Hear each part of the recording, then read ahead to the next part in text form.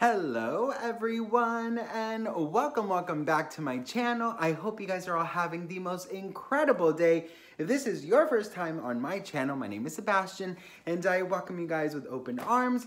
I do pop culture videos every single day, so if you're looking for a new messy best friend bitch, you have found me. Make sure you hit that subscribe button.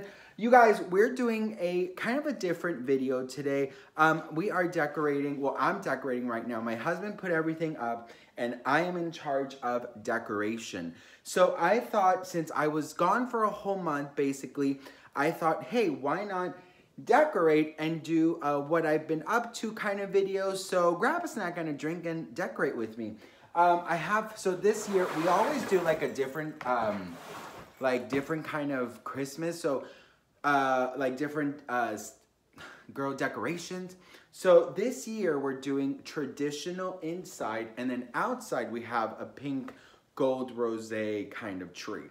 And it's exciting. So listen, I'm gonna just decorate. I don't love these, but because we're doing traditional, they have to go on the tree. I don't know. I'm not crazy about these, but my husband, he told me to just put them and whatever, bitch. Anyways, okay, so, oh wow, I have a lot to tell you guys. So you guys know that I went to Colombia.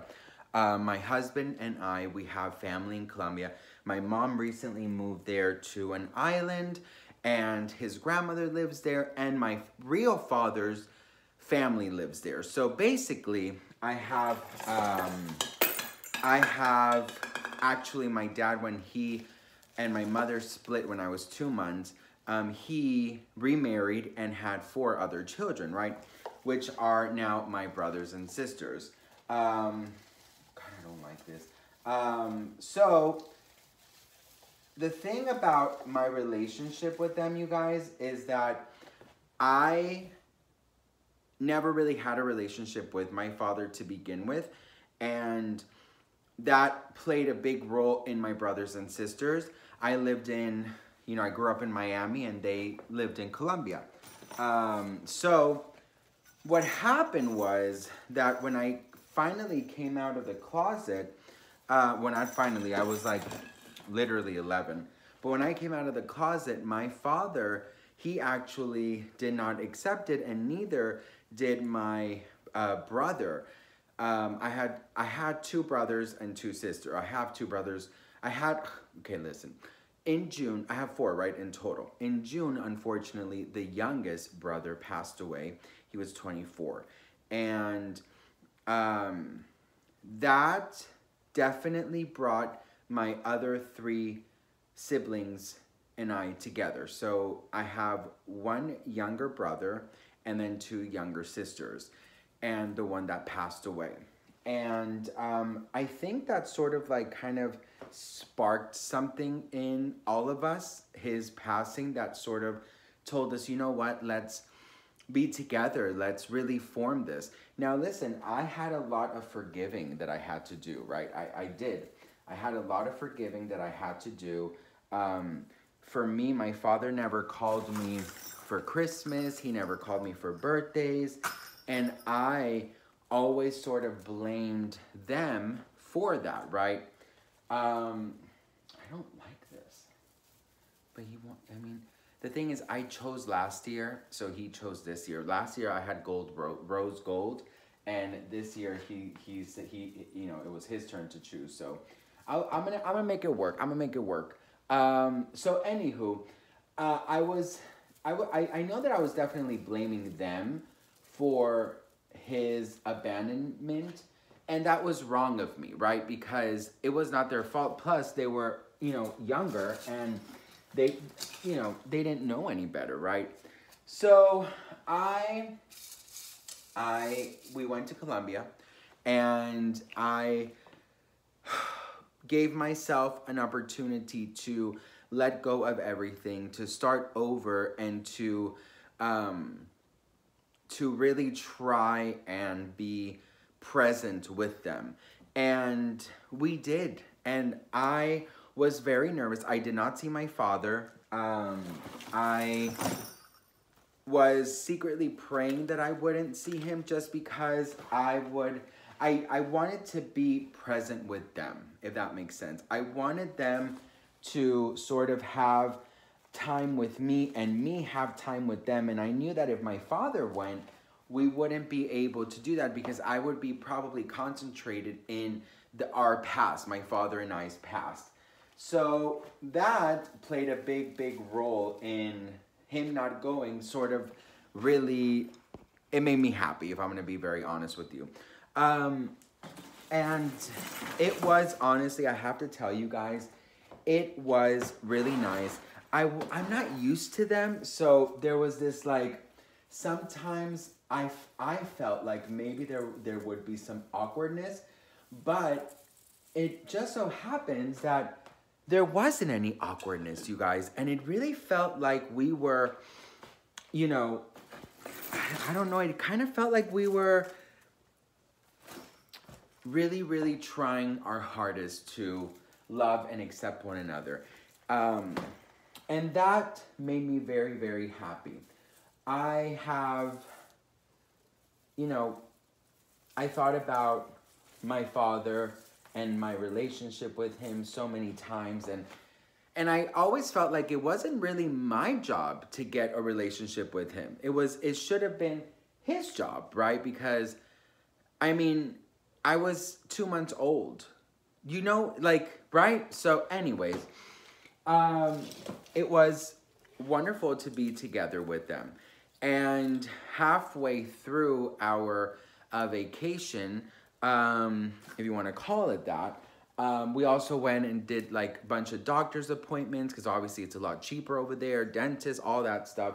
So we did that, and plus my husband's grandmother lives there as well, and his aunt, and there was some some family stuff that we needed to be present for. And then halfway through it, then we went, we were in Bogota, then we went to the island where my mom lives, and I got an ear infection. And you guys know that if you have an ear infection, you cannot fly, because that would literally be hell. So I was meant to go for 4 days to visit my mom, and then I ended up staying for 2 weeks, which honestly, I'm very grateful, because we needed this time together. It's gonna be 4 years since my mom lost my stepfather, and they were together for 20 plus years. So she's still sort of figuring out how to live life without him. And with the holidays coming up and stuff, it always sort of, it ignites a lot of feelings and a lot of sadness, but also a lot of healing and grieving all at once, right? So I'm very grateful to God that I was able to get this ear infection, which meant that I stayed. The only thing is, of course, this island, it was raining every day, so there wasn't, the Wi-Fi was horrible, so I wasn't able to really post or anything. But I was like, you know what? I'm gonna take some time for myself with my mom, and of course, I was, I was in pain, so it was like, anyways,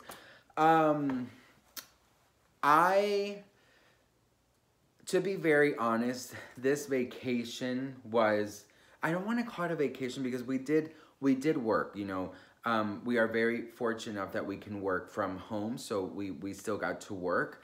Not only that, but our family needed us, and I'm grateful for that. It is my siblings, my brother's first Christmas without my younger brother, and it's very hard on them. So I was so grateful to be able to be there to give them warmth, and also to receive warmth, because one thing that I can tell you is that I know in my heart as well that I deserve warmth. And if I could go back and tell little Sebastian and say, you're worth the love, you are worth the phone calls, you are worth the happy birthday messages, I wish I'd known that back then, Something that I am choosing to talk about, Mateo, something I'm choosing to talk about to you guys is something private that I have not shared, but I wanted to talk about this because I think that it's my responsibility um, to uh, to talk about this in a way. Um, I have always, and trigger warning, I will be talking about eating disorders.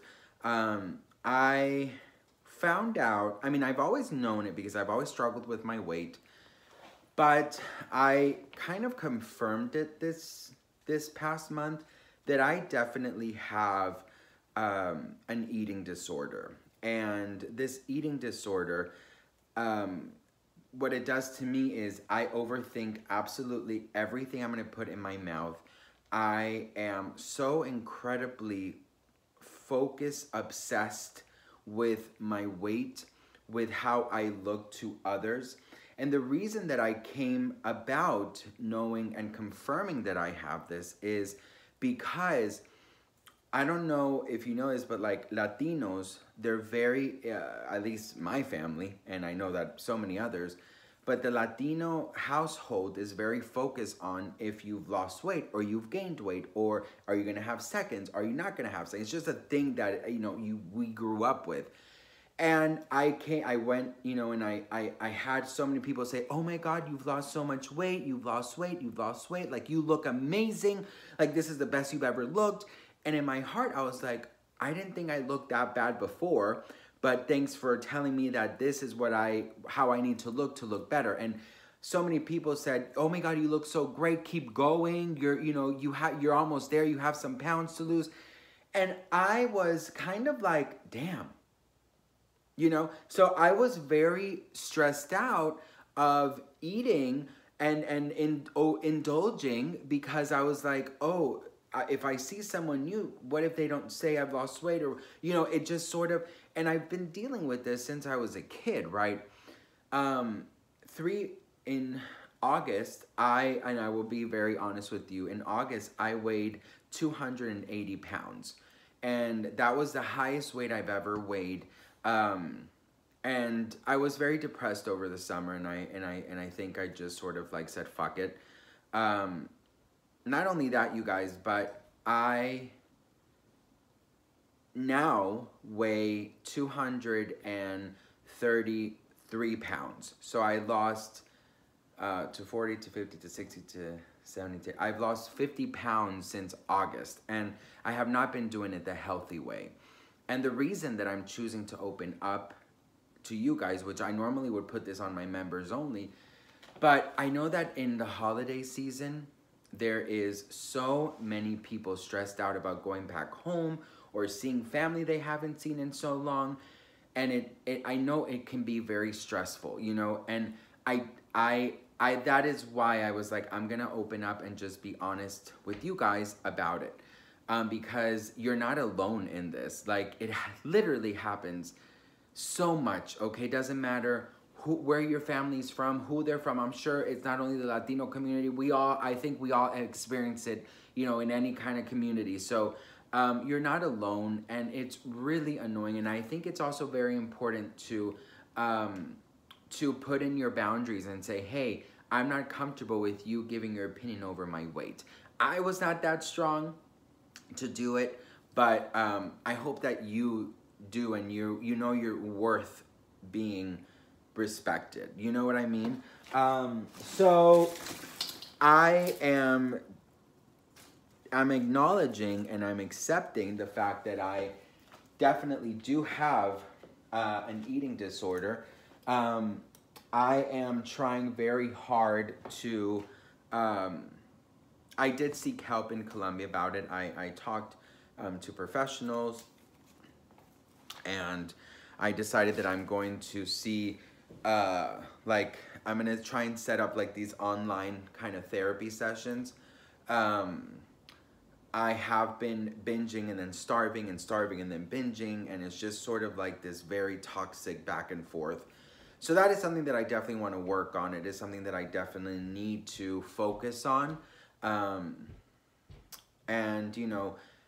since August, I've been eating roughly like 700 or 500 to 700 calories a day, and that is not healthy, and I do not promote that. And I think for me, it's very important to put the first step and make it, you know, public in case you are going through it. You know that, you know, we got each other, right? I don't want to tell anyone how to handle their eating disorders or anything like that, because that's not what this is about. What this is about is saying you're not alone, because I know that we all live in a personal, private hell in our minds, and that it is very difficult to get out of that. So I want you to know you're not alone, that I am here, and that, you know, we have each other to get over it, or, you know, to get through it, I mean.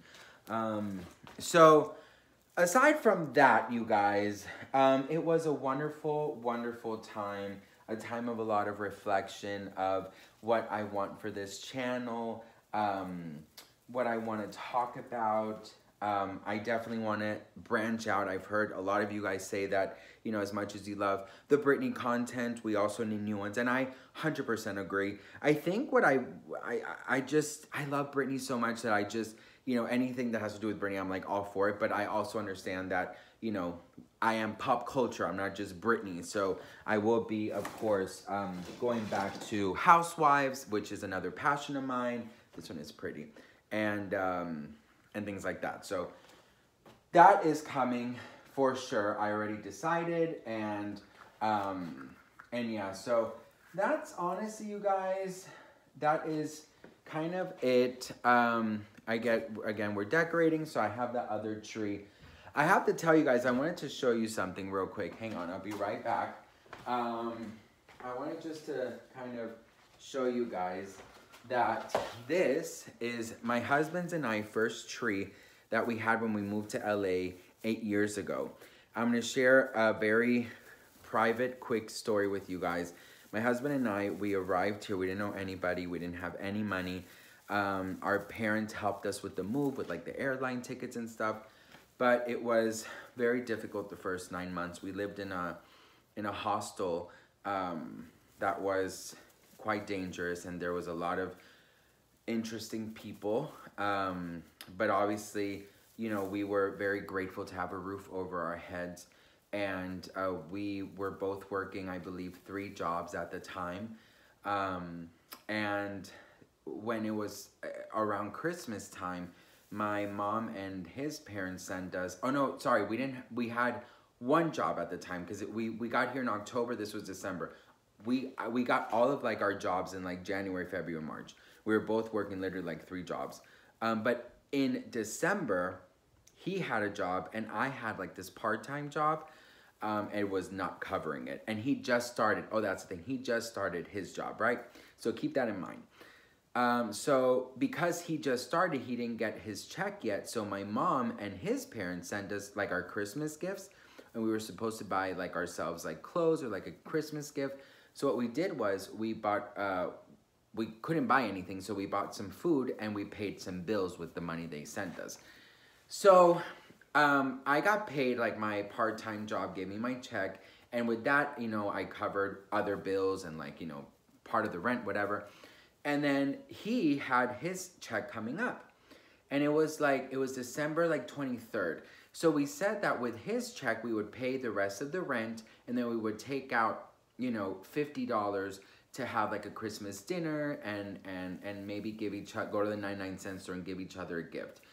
Well, he had to take 2 or 3 buses to his, you know, his work. And it was like being this like personal assistant to somebody. Well, anyways, when it was the day of his pay, he got totally ghosted. The man refused to take his calls. He refused to pay him. And he'd already went 3 hours away, because that's where he got the job. This was the day before Christmas. And we were, you know, he called, my husband called me literally crying. Because, you know, he said, what are we going to do now? Like the rent, like this, we weren't even thinking about Christmas. We were thinking about like, how are we going to pay this rent on the 1st? So he called me really, you know, really crying. And I was trying to keep strong, you know, over the phone with him. But of course, when we hung up, I also broke down, because I was like, what are we going to do? What are we going to do? So I ended up calling my mom, and I think we needed $200 more. So she sent us the 200, but I called her. Yeah, I called her that day. So, no, just kidding. We needed like $170 to complete the rent. And then we had like 30 left, right? So we said, okay, I put aside money for my bus, and then we had like maybe $25 left. So what we did was we went to 99-cent store and we bought ramen, and we bought this Christmas tree. And this was our first Christmas tree. This was 8 years ago. And we bought like these, there were broken Christmas ornaments. And so they were like 10 cents or something. So we decorated it, and I remember we turned off all the lights. I had some tea candles. We light them up, and we sat in our with our laptop and watched like something. We had ramen, and I will never forget that Christmas, because even though we were so stressed out and we were so kind of scared and we were really alone, I'm so grateful and thankful that we were able to sort of not give up, right? And for me, this Christmas tree represents so much. And seeing now, like, you know, I have 3 Christmas trees. It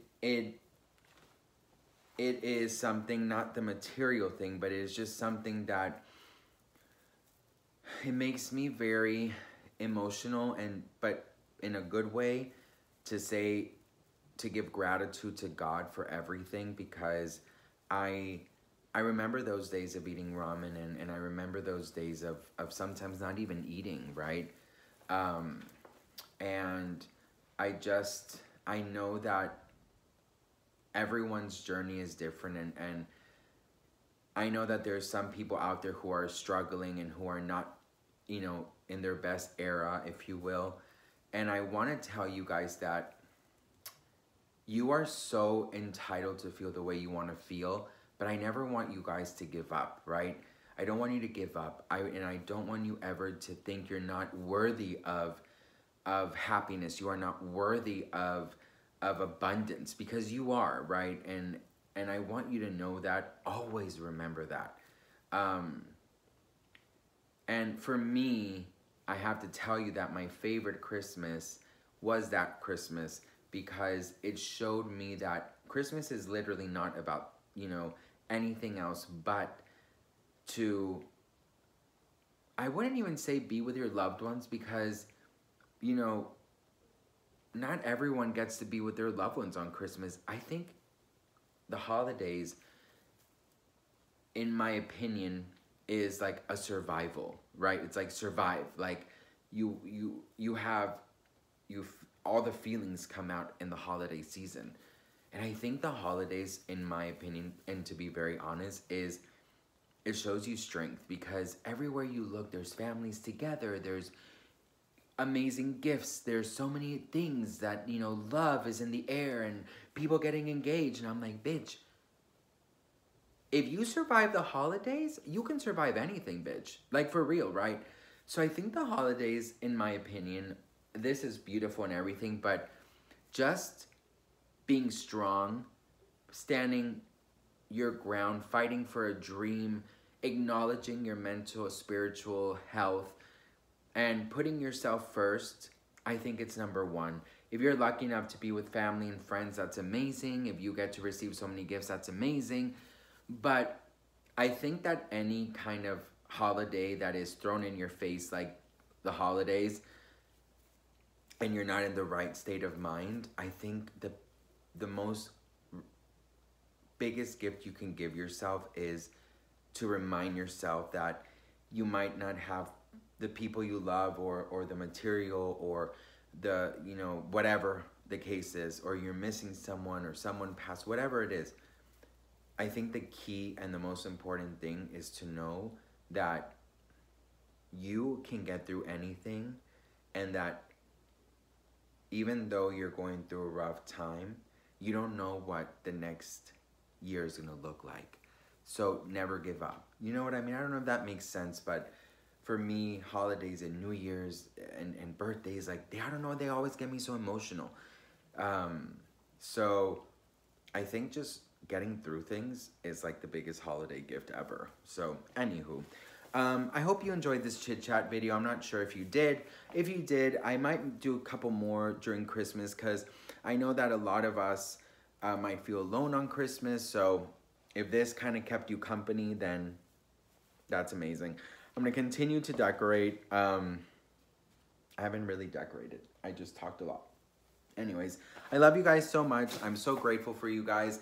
Thank you so much for watching.